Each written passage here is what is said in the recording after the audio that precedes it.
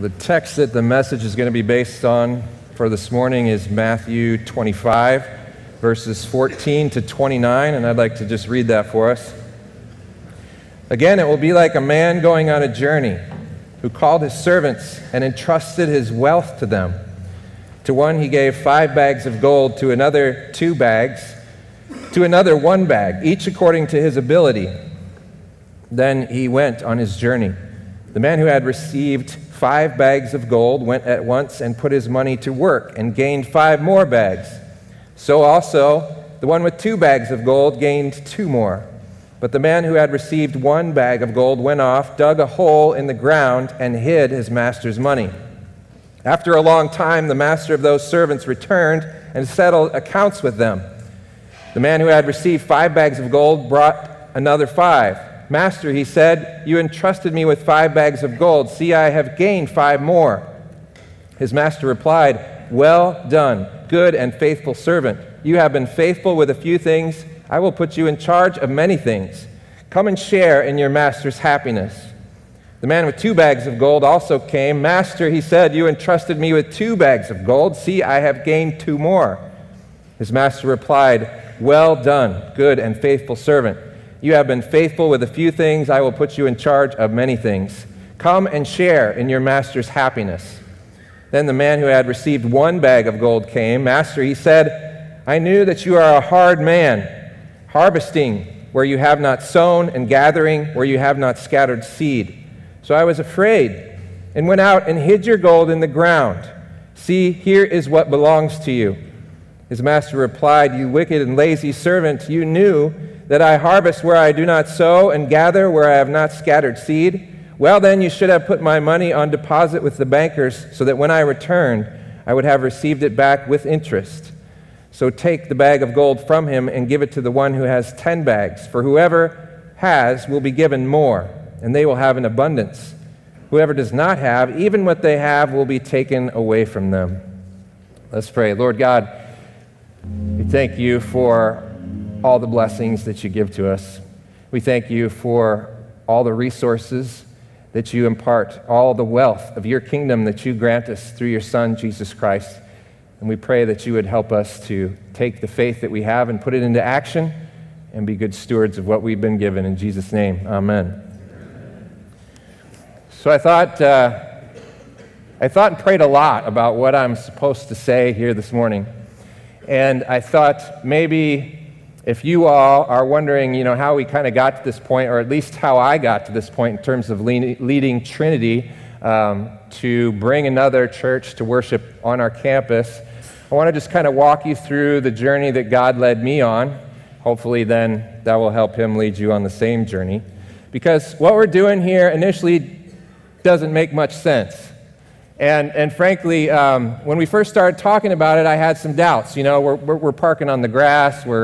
We got cars everywhere. We got people walking from all sides of the campus. We got 2 different churches, and people come on campus. Which church are you looking for, Trinity or Avenue, and directing them which way? It doesn't seem like it makes much sense. But I think in order for it to make sense, we have to see this from a kingdom perspective. We have to look at this for what is it doing for the kingdom of God in terms of what we're saying. And it is putting our faith into action for the sake of bringing people to Christ. One thing that's helped sort of alleviate my doubts and helped bring me along in the journey was something our principal said, the principal of our school, A.J. Cluck. Some of you have heard this story, but he came to me and he said, do you know who George Wallace is? And I said, I don't know, sounds vaguely familiar. Well, he was running for governor in 1958. And the slogan that he was running on was segregation now, segregation tomorrow, and segregation forever. That was his slogan. Well, we know today that he was on the wrong side of history, right? Yes. He was on the wrong side of what would happen. And what I know as we gather together as the body of Christ is that we're on the right side of history. We know that in heaven there's no segregation between churches, right? We're one body with one Christ, one baptism, with one salvation, with one Savior who was crucified died, and resurrected for each and every one of our benefits. So he encouraged me. We're on the right side of history by coming together and worshiping as the body of Christ. Now, I want to just explain something real quick because I want to talk about unity, not uniformity. Unity, not uniformity. Unity means that we recognize that our identity is those who believe in Christ. That's one of the things that I worried about in having Avenue on campus with us at the same time that we were worshiping. Would we lose our identity? We have 100 and some years of history here at Trinity on this campus. There's a lot of people over the years who have sacrificed a ton for all of this to be here, have invested a lot of themselves so that the kingdom of God could grow in this place. And what I was reminded of, that our unity is not, our identity is not 400 North Swinton. It is members of the body of Christ.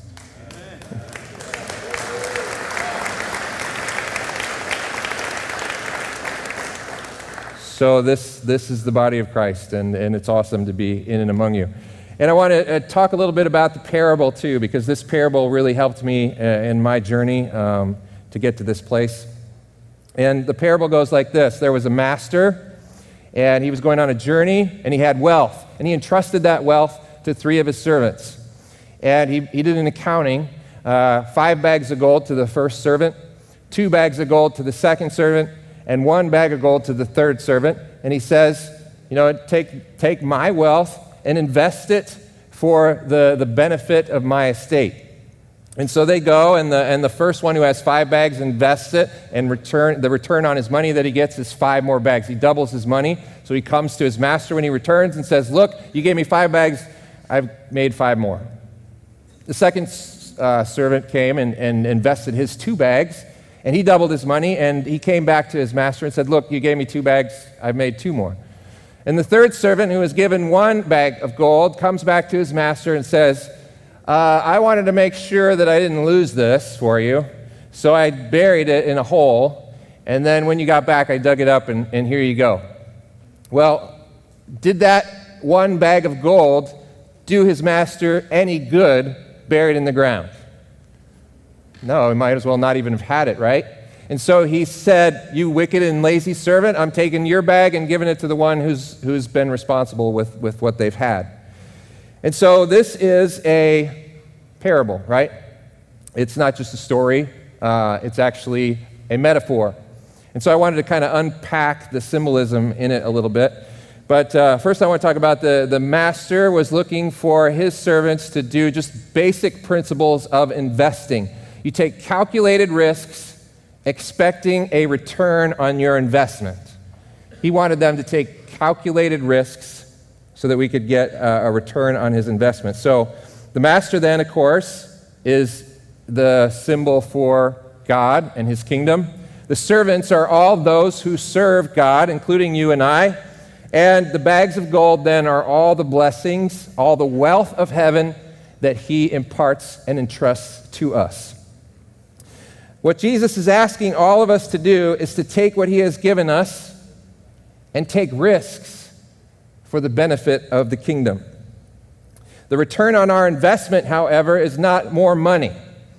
It's actually people, faith, those coming to know Christ, those receiving the gifts that we have received because of Christ. We have that faith. We are here to celebrate that faith, but there's a lot of people who aren't here this morning. There's a lot of people who aren't participating in the body of Christ anywhere. What God is calling us to do is to take everything we have, consider it his, consider us managers of what he's given us, and invest it so that his kingdom will grow. So we look to the first 2 servants in this story who put their faith into action. They put their faith into action. They are our example. They are what God is calling us to do. And then following their example means that we experience the same invitation that they experienced as they came back and they heard the words, well done, good and faithful servant. And the invitation was, come and share in my happiness. Come and share in my happiness. That's the invitation that we experience when we take our faith and put it into action. This parable is calling us to that. in order to make dividends for the kingdom of God. So there are two things that are required in order to do that. So if we're the servants, we take all of the riches of the kingdom of heaven, all the wealth of heaven that God has given us, and he's telling us to invest it for the sake of growing his kingdom. Then there are two things that are required of us. First, count your blessings. That was the first thing they did. The master in the parable didn't just throw some money at the guys and say, whatever that is, go out and invest it. He said, no, here's 5 bags of gold, here's 2 bags of gold, and here's 1 bag of gold. So the first thing we're called to do is to count our blessings. And the second then is to take risks with a return on our investment in mind.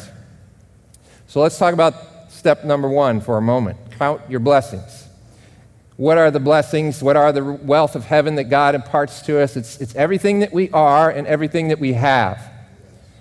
Everything that we are and everything that we have are resources in the kingdom of God that he has called us to invest in his kingdom. So think of your health. If you can speak and shake somebody's hand, you can accomplish a lot in the kingdom of God. If you can welcome and encourage somebody, if you can pray with somebody, if you can read them a scripture verse, if you can just share with them what God means to you, you can accomplish a lot in the kingdom of God. So our health, our money, all the money that God has entrusted to us, our car, our house, our job, our skills and talents, these are all blessings that we should be counting for the sake of using as resources.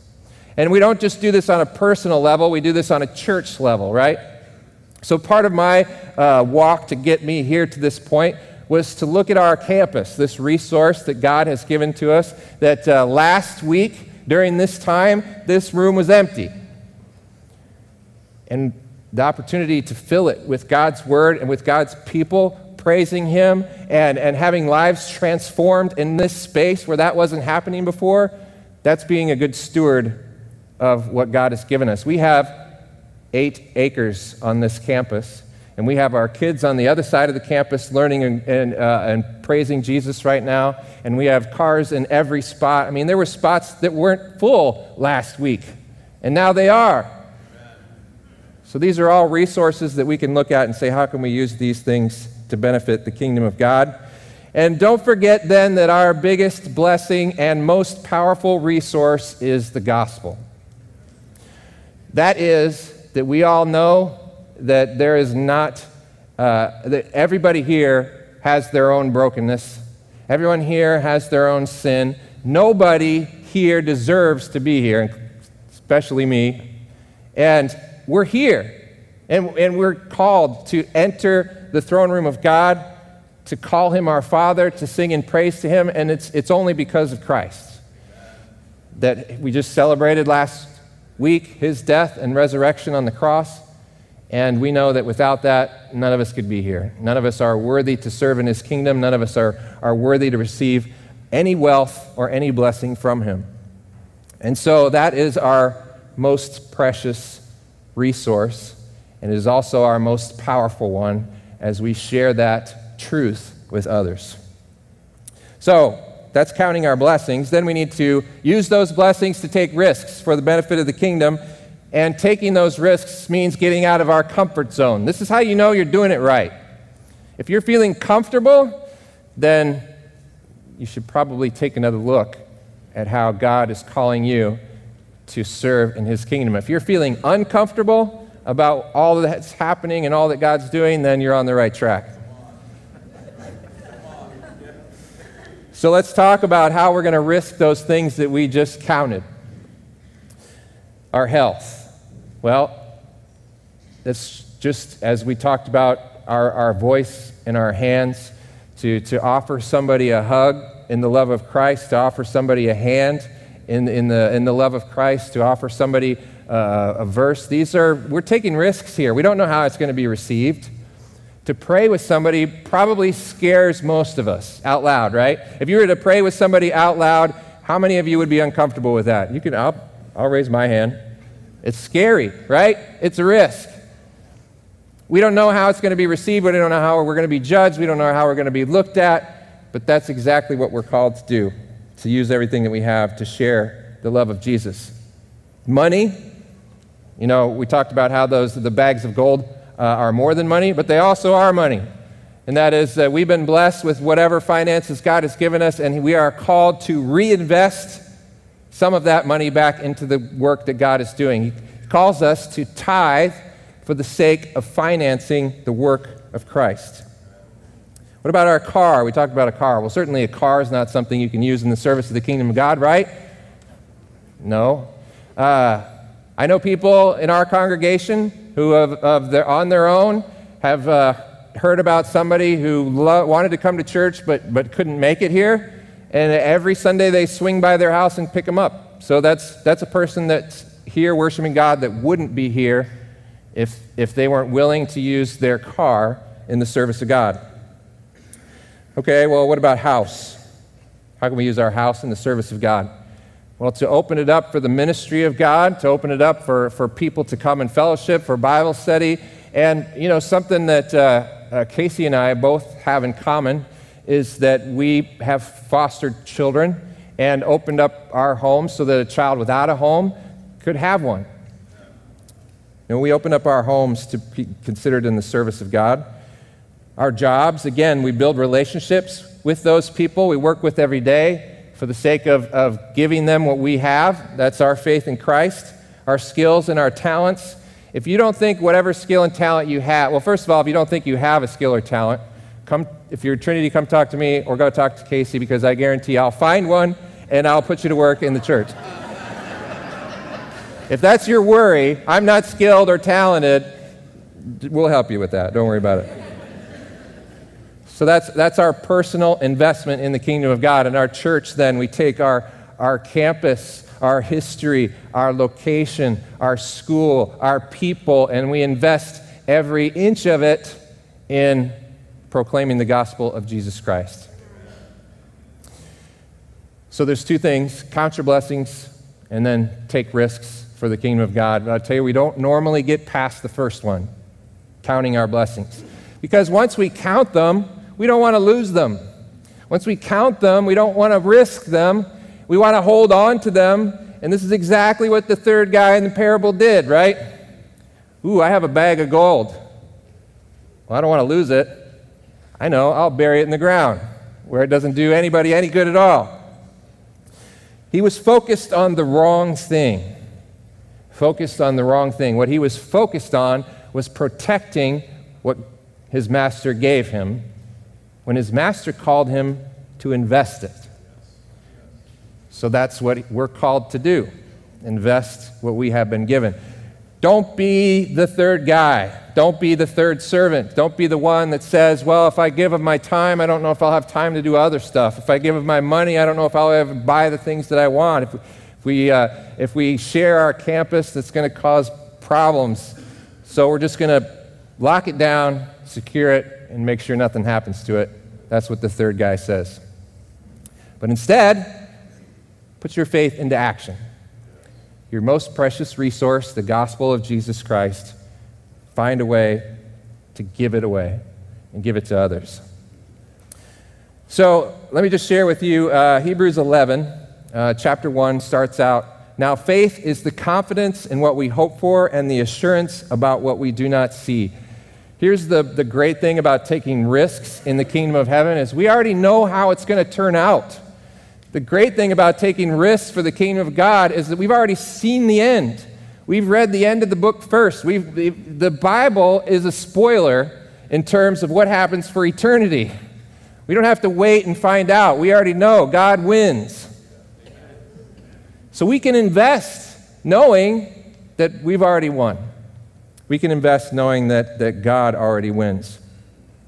And as we talked about then, this is a picture of heaven. There's not going to be a Trinity section and an Avenue section when we get to the life everlasting, right? In God's presence, there's not going to be any Lutheran section and non-denom section. It's just going to be the body of Christ all praising Him. And so we get a picture of heaven, and then we could take risks because we know already who will win, and this is our faith in action. And then verse 2 in Hebrews 11 goes on to talk about this is what the ancients were commended for.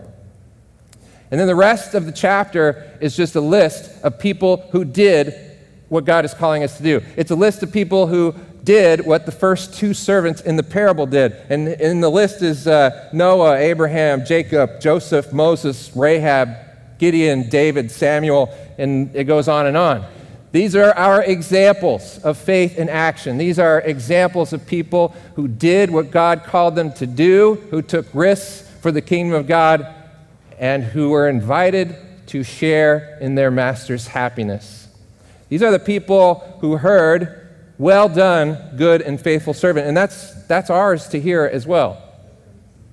And that's our invitation, to come and share in our master's happiness. So let me just back up a little bit and talk about fostering for a second. I think that this is a value that both of our congregations share.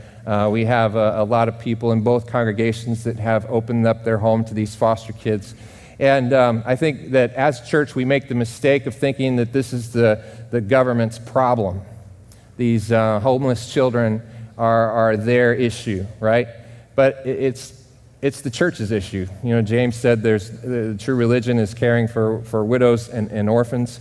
And I tell you, at first, we didn't think we had enough room in our house. We have 4 biological kids and a 3-bedroom condo. And we were watching this little girl for just one night. We were just taking her for a night. That was the plan. We weren't planning on having her in our home for permanent, on a permanent basis. And we were taking her upstairs in our house to bed. And she knows our other kids, and their pictures were on the wall as we walk up the stairs. And she knows our kids. She was counting them as she went up. Well, there's David, there's Will, there's Grace, there's Lily, and then she looked at my wife and I and said, "Where's my picture? Where's my picture?" So we had to ask ourselves, do we have room on our wall for another picture? Is God calling us to use that extra space on our wall in service to His kingdom? That's a resource that we counted and said, yeah, we're gonna put another picture up there. So once we've counted our blessings as individuals, as a congregation, and we've taken some risks that we think will bring about wins for the kingdom of God, what return on investment then are we expecting here? I mean, let's get specific in terms of as we pour our hearts and souls into the ministry of these congregations, what are we looking for in terms of investment? You know, the Great Commission is the charge that every church has. Trinity's mission statement is to deliver the saving message of Jesus Christ and to nurture spiritual growth in families. But that really is just a rewording of the Great Commission, the mission statement that Jesus gives us in Matthew. He says, "Go and make disciples of all nations, baptizing them in the name of the Father, Son, and Holy Spirit, and teaching them everything that I have commanded you." So that's our charge. And that's the return on investment then that we expect, is people coming to know Christ, being baptized, and being taught about the faith. That's return on investment that we're looking for here. And what kind of statement does it make now as cars drive past here every Sunday morning that all the spaces are filled up? You know, God's doing something there. There's a curiosity, there's a draw. And frankly, they can come to either church and hear the message, right? Hear the gospel. So we're looking for people coming to know Christ. We're looking for Christ to build His kingdom in us and among us, and we are invited then to share in His happiness. But I'll say this, it's going to take everybody. If you are not currently investing the wealth of and the blessings that God has given you back into the ministry, then I want to let you know that our ability to share in our Master's happiness is dependent on all of us answering this call. Because each and every person is in these congregations for a reason.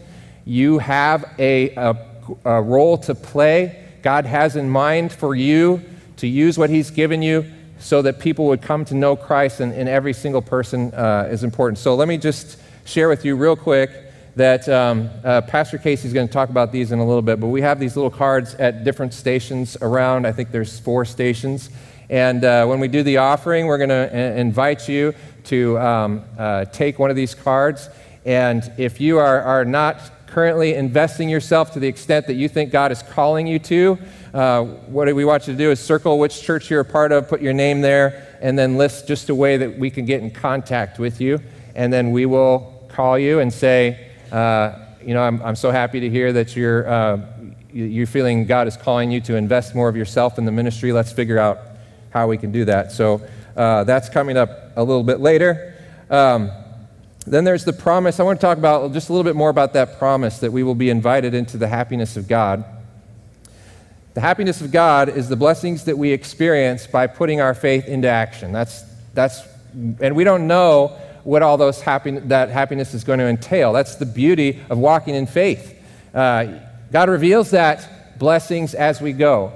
And just one of the things that I know He's going to do and that I am really, really looking forward to is that there's a blessing in community. There's a blessing in being around the other people of God. And we're going to experience that blessing to a much greater degree, being in closer proximity to one another. And I'm really looking forward to that. I know that as Avenue people get to know Trinity people and vice versa, that you all are going to be a blessing to each other. That there's going to be mutual encouragement and support and love and care that we wouldn't have received otherwise. And I know for a fact that that is going to be part of the happiness that God has in store for us. So let's look forward to that together, and let me offer a prayer. Lord God, we are very excited to just be experiencing your happiness and to be in your presence, to be in your blessing.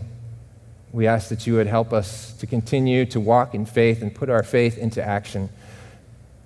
Work in our hearts to help us to know what that means individually. Help us to know what that means as congregations. Help us to experience those promises that you have for us, those ever-increasing blessings in our lives, and that greater and greater responsibility that you give to those who are faithful. That we know that everything that we do in your name has eternal consequences, has eternal rewards and eternal blessings. In Jesus' name, amen. I want to invite Pastor Casey up. Here he is.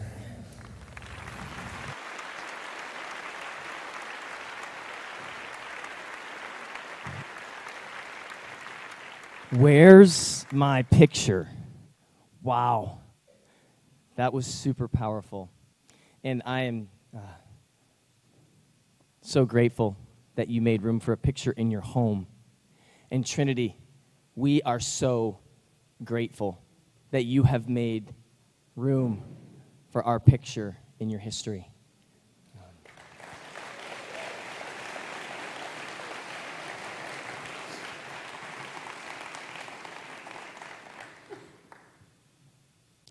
In the very next chapter, there's a story that I believe gives us the biblical picture of what is happening here. We'll close with this story. Now, when Jesus was at Bethany, Matthew 26, verse 6, at the house of Simon the leper, a woman came up to him with an alabaster flask of very expensive ointment. First of all, Jesus was in the wrong place again. He was at Simon the leper's house, and he was often known for breaking bread and associating with people he should not have, at least according to the religious elites.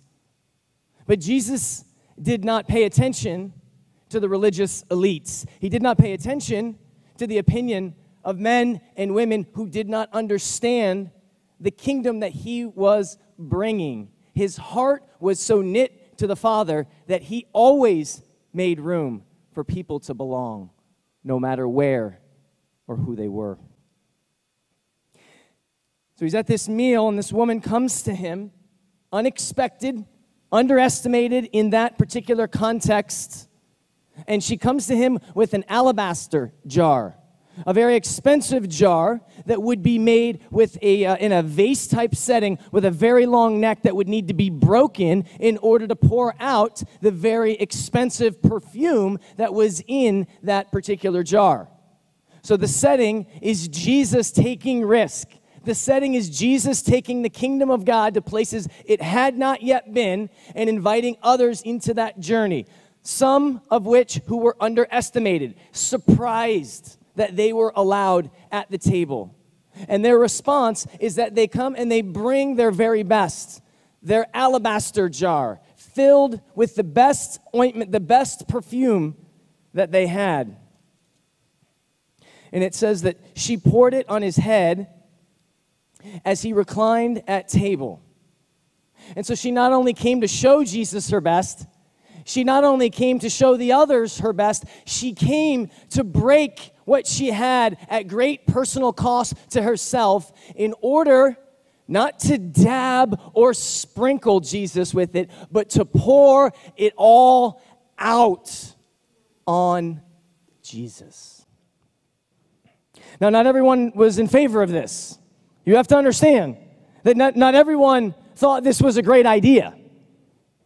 Verse 8, and when the disciples, those well-intentioned men who were following Jesus, when the disciples saw it, they were indignant, saying, why this waste? Why this waste? Why would you do this? This is a radically expensive resource, and you have not invested it wisely, woman. You have come in here uninvited, unexpected, and you have broken your vase in front of all of us and just wasted. You just poured it out on Jesus. For this could have been used and been sold for a large sum and given to the poor. We could have done something really good with it. But Jesus, aware of this, said to them, why do you trouble the woman? For she has done a beautiful thing to me. For she has done a beautiful thing to me, not for me. The woman didn't serve Jesus. The woman wasn't known for what she gave or for how hard she worked or for her dedication. She was known because she took the very best of what God had given her and she poured it out to Jesus. To Jesus. Very intimate and personal. Not just for, but to. You'll always have the poor with you, but you will not always have me. In pouring this ointment on my body, she has done it to prepare me for my burial. Today I say to you, wherever the gospel is proclaimed in the whole world, what she has done will also be told in memory of her. And so there's an issue here. There was an incident that happened, and the people didn't necessarily know what to make of it. And I thought Vince did a fantastic job of giving our sermon today and saying, hey, there's a different economy when it comes to kingdom economy and kingdom investments. It's not how the world measures things. There's a different measurement here. And so I got invited in just to simply kind of share our heart. And here's what the Lord told me. Just share my heart. Put your notes away. You got 10 minutes, so you could never preach in 10 minutes anyways. You know this, Avenue Church. So just tell them what I'm telling you and get out of the way. So here's what I need to tell you, and I'm just going to go ahead and get out of the way. Jesus said, it's not wasteful. It's worship. It's worship. When you take the best of who you are and at great sacrifice and high cost to yourself, break it and pour it out, going all in to the person of Jesus, not just for, but to, in a very intimate way. Jesus never looks at that and says, what about the parking?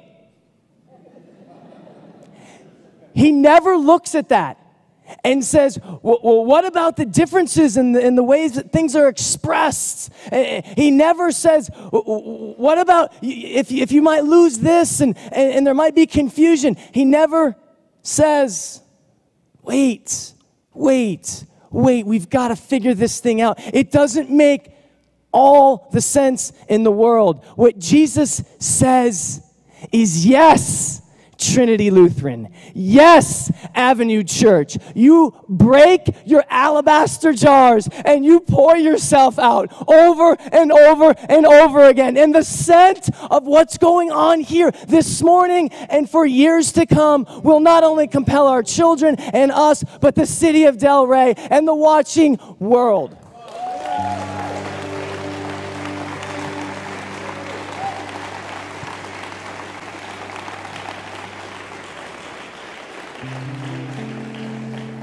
So in response, the team's coming and you see tables and places for offering, and here's what we want to do. The best way to respond to this invitation of Jesus to bring your alabaster jar is to say, yes, I want to be a part of that story. I want to bring the best of me. I want to see it broken. I want to see it poured out and just get all over the people of God, both who know Jesus and are yet to know him. I got to be a part of that story. I've got to be a part of what's going on in that campus. And so we have some response cards for you, and they're real simple. It just says, I want to serve. You don't even have to know where you want to serve. You don't even need to know where you need to break your alabaster jar. You just need to know, I've got one. It smells really good, and I want to break it. That's all you need to know. And so when we play, we're going to play here. Two things are going to happen. There's a table there, table there, table there, and a table there. We're going to ask that you would respond both in your card by simply giving us your name and an email or phone number and circling kind of who are you attached to at this point? Are you with Avenue? Are you with Trinity? Let us know and we'll follow up with you, because what you're letting us know is that I want in on this worship. I want to Jesus pour out the best of me, because I know that the resurrected Christ, as his John 17 prayer is answered, will call many to himself, and I've got to be a part of that.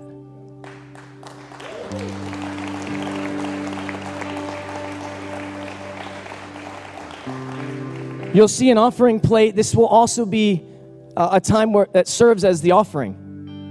And so, as is tradition at Trinity, a weekly offering happens. At Avenue, we have more of our giving that happens online and things like that, not necessarily as a Sunday. And so we kind of thought, well, what are we going to do with the offering? We're going to take one, and we don't normally pass plate. And here's just what I feel like the Lord gave us. Any of the offerings that come in today are going to go to support the kingdom mindset that we are experiencing here at Trinity. So it's all going to go to Trinity. It's our idea. Okay, it's not Trinity like sort of saying, hey, well, this would be a real good thing for you to, start off the relationship with. This is us saying, hey, you guys got a big old alabaster jar. We got a small one, but we can break it today for you. Okay? So that's what this is about.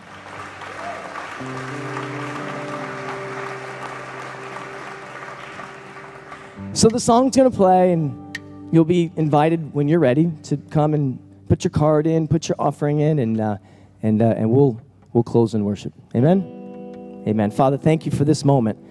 We ask that you would fill us with your Spirit, the same Spirit that brought that woman unexpectedly and surprisingly in with the best of what she had to offer it to you in worship. And it did what you told me this day and this moment would do. It just pleased your heart. Help us to worship in the same way. Christ, in your name, amen.